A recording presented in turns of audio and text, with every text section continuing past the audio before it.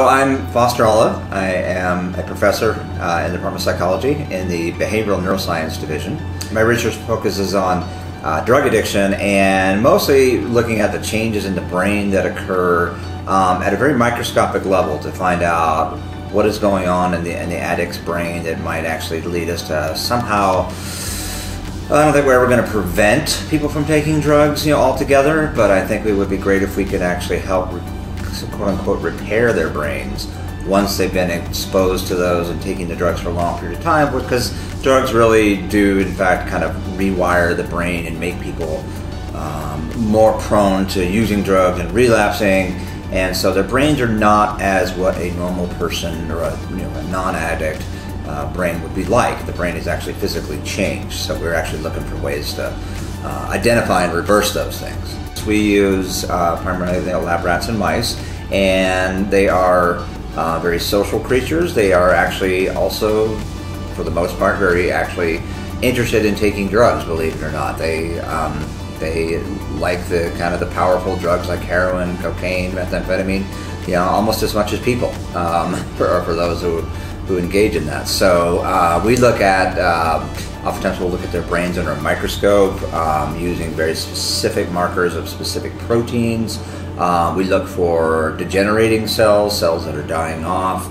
We are now looking at cells that might be inflamed or undergone some part of a drug-induced inflammation, which actually affects how the brain works.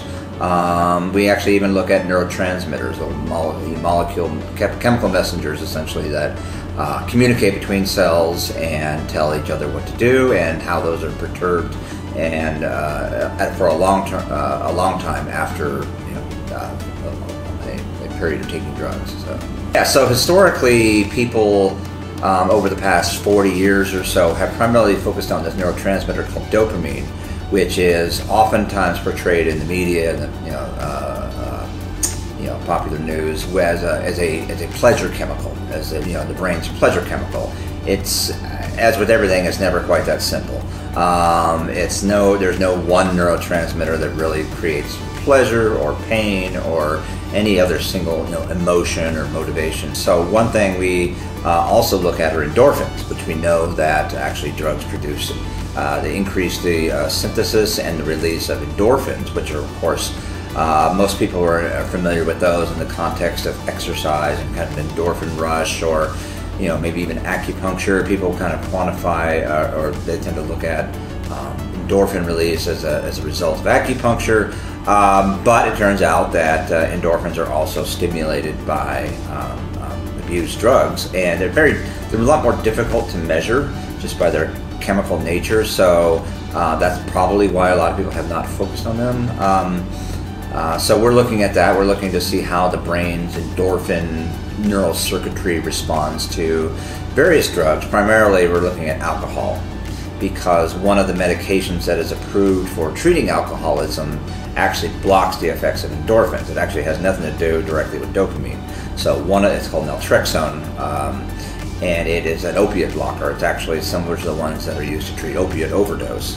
So we tend to look at the endorphin system as kind of another central figure in how the brain processes reward, motivation, things that feel good, things that don't feel good.